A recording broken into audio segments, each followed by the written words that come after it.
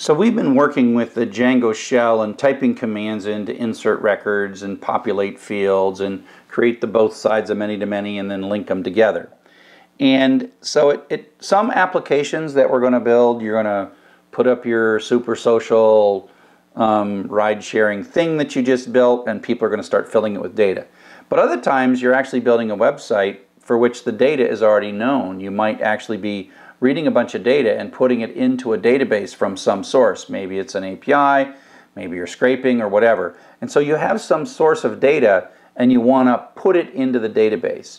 And you don't want to put it in by hand. And so we're going to talk a little bit how you can write a script to load data into your Django database, into your Django models, after you've defined those Django models. And so we're going to actually take some CSV data, we're going to read it from a file, and it's just comma-separated values, and we're going to use the course person membership model from before, and we're going to say basically, here's a person with their email address, their role, which is instructor or learner, and then the course that they're in.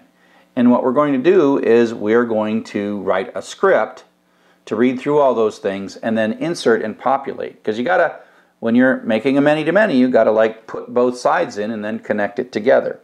And so the code will be in DJ Free Samples scripts manyload.py. That's the code to load it, to read this file, and then create it, put it into DB-SQLite, informed by the data model in the many-to-many example that I gave you with the course stuff. Okay, so that's what this is. Now, running scripts is part of a feature of Django called the Django extensions. Now, if you've already done this through when you installed DJ Free Samples and you ran pip3-r requirements.txt, you already put this in. But it doesn't hurt to go into your virtual environment and type pip3 install Django extensions and make sure it's already there. Because if it's not already there, then it will get installed. Otherwise, this whole script thing won't work, right? After you install it, you do have to put a little link into your settings.py. That's Django _ extensions in your installed apps. And there's documentation on how all to do this. So that's the first thing you've got to do. Once you've installed it with pip, you have to pull it into your Django application. So when Django first loads up, which is python3 manage.py, at that point that says pull this in, pull all these other things in. All your apps, your extensions, the Django features you need, etc., etc., etc. And that's in the project settings.py file. So Django extensions won't work if you don't put it in this file. Now, if you're running on Python Anywhere, of course, after you edit this file, you gotta reset your web. But I think you probably figured that out by now. We wouldn't have got this far if you weren't resetting your web server on Python Anywhere. The next thing you do is within your Django project file, you make a scripts folder, and you put this file, empty file. Touch is the Unix command to create an empty file. Scripts / __init __.py. This is just kind of a thing you do, and what it is an indication as Python is reading through these folders to say this folder contains modules that are suitable for importing, and that's just a signal. And I think later versions of Python make this less important, but we've always put this in. So if you're going to put like classes that are intended to be imported into some other application, we always put this empty file __init .py. So touch says make an empty file of this name. So let's take a look at our files inside of the DJ Free Samples folder.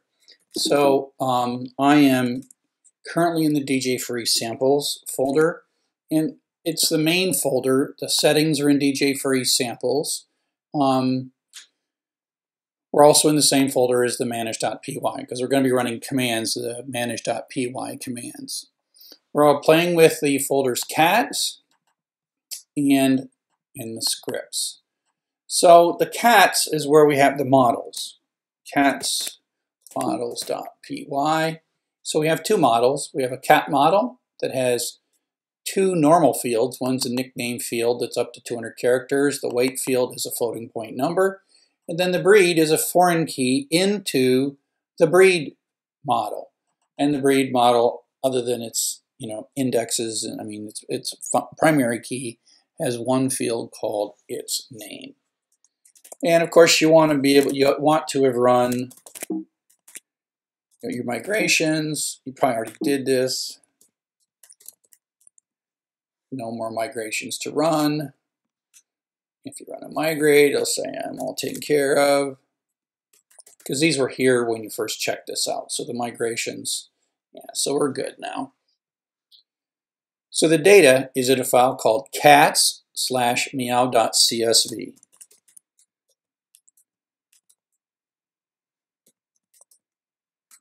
And comma separation, it's got a heading at the top, name, breed, weight. We're going to skip that in a second. And then you've got the cat's name, the breed, and the weight. Now the key problem here is from data modeling. We've got some vertical replication. Manx, Manx, Tabby, Tabby, Sphinx, Sphinx. So we can't create a whole bunch of breeds. We can't just put these in as strings. So we're going to create a many-to-one relationship, and the breed is going to be in a table. Yeah, cats. Back to the model. All right, we're going to put each breed is going to go in uniquely, and then we're going to get a primary key for that breed. And then when we insert each cat, we're going to reference or point to using a foreign key. Point to that breed. So let's take a look at the scripts. Now, just the way this works is you've got to put these scripts in a separate folder. And the reason is so that this import statement works. So that has to. So there's a whole bunch of stuff to load Python up, but then load your Django application up as well. And once your Django application is loaded, then this cats models exists, and we can import the breed. And if we look through the code, we're going to open the file cat/meow.csv that we just looked at. We're going to use a CSV reader. Now you could do this with a split and commas if you really wanted to, but we are going to skip past that header. Remember the header, this was the first line. We're going to skip past that. And so we can run this over and over again.